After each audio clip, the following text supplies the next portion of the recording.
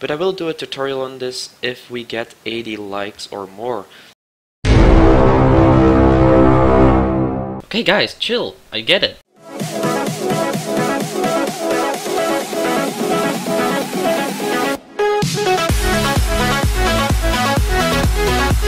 Hello everybody, welcome back to MCPE Redstone. Last day, or yesterday rather, I posted a video about a Minecraft Pocket Edition Redstone elevator, and a lot of you guys wanted to see the tutorial. I asked for 80 likes for a tutorial, and you smashed it. It's like at 250 likes or something right now. Something crazy, I don't know. So, let's get building. It's pretty simple in a way, and a bit more different in another way, maybe. Okay, so let's get started. You can make this as high as you want and as many floors as you want, really. But for this example, we're going to copy the one that I showed in the last video. So what we're going to do is 1, 2, 3, 4, 5, and then just make a little square with it, with an entrance, of course.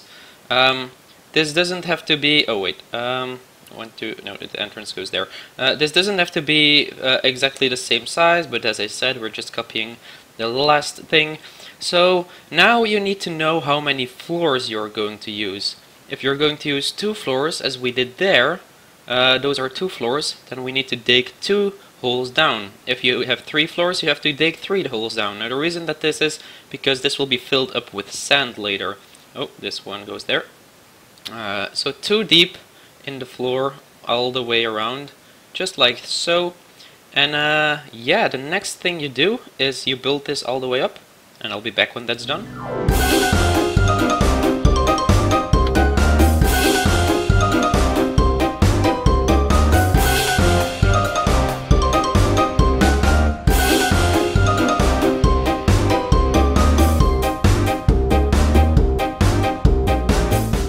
Okay, now once that's done, of course these corners you can fill in, but it's just for aesthetic looks. What we're going to do is place a little roof on top. This is not necessary, but it is something that you can do if you wish. Maybe it's best to leave a hole for now, so we have some light to work with. Then we're gonna make an entrance, which is basically the first floor. This can be like in a building or anything really, and this is gonna be the first floor. Now, the first floor, you have a button. So you're gonna place a button at the height of which you will be standing, which will be about this. And then where you will be standing, which is this place, will be a layer of sand. And a layer below that, you're gonna punch a hole in the wall. Pretty simple, right? Okay, so once you've done that, you're going to use a redstone. Oh, you're gonna use a redstone signal from the place where the button is, which is here. So we're gonna use a redstone signal, so let's quickly check if that is working. As you can see, if we would press the button now, let's check. Yep, it goes around. So just if you didn't know for sure which height it was, then you know for sure if it works. What you're gonna do now is you're gonna slowly bring the redstone signal to this place. And let's put what we need to put here. We take a piece of TNT, which a lot of you guys really weren't able to guess how we did this, but this is how you do it. You take some TNT, you place the redstone like this, place a stone block 2 beneath it, so that the TNT has a place to fall, make a little cup like this, so that the TNT can fall in it. Now of course this will blow everything up if you do it, so what you need to add as well is another little cup, I guess you could say, but fill it up with water. Now if this TNT is going to fall, it's going to fall into the hole, so it's not going to be like anywhere in your build or anything, and the water is going to flow on top, so it will be able to make sure it doesn't explode anything. Now what you're going to do is take some signs. Where they are. Yeah, there they are. And you're gonna go to the hole that you made, and you're gonna see this TNT is here. Now, of course, if you didn't know, once a TNT is lit, the signs will go away. So you place some signs, as you can see.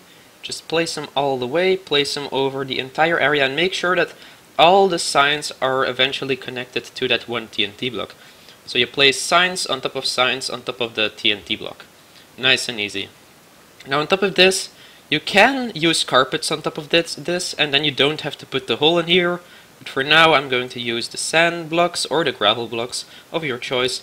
You know what? Let's go with some orange sand, because why not? Pretty easy, right?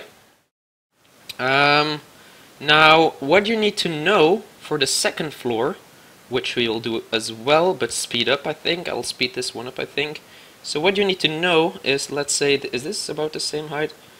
I think so, it doesn't really matter anyway. So what you need to know is you will be putting your button here, and the hole will not be here. Well, wait, yeah. So what you need to know is you will need to put your sand layer here, because that sand layer will fall on top of this one. When you use carpets on top of there, you don't have to bother with this, but when you put sand, you need to know that your new layer of sand will be here.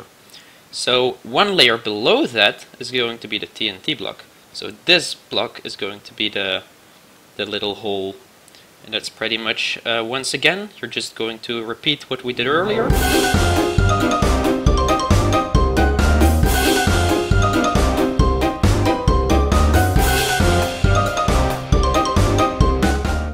And then you're almost finished. What you need to do now is go back in here, use the signs again, same tactic as earlier.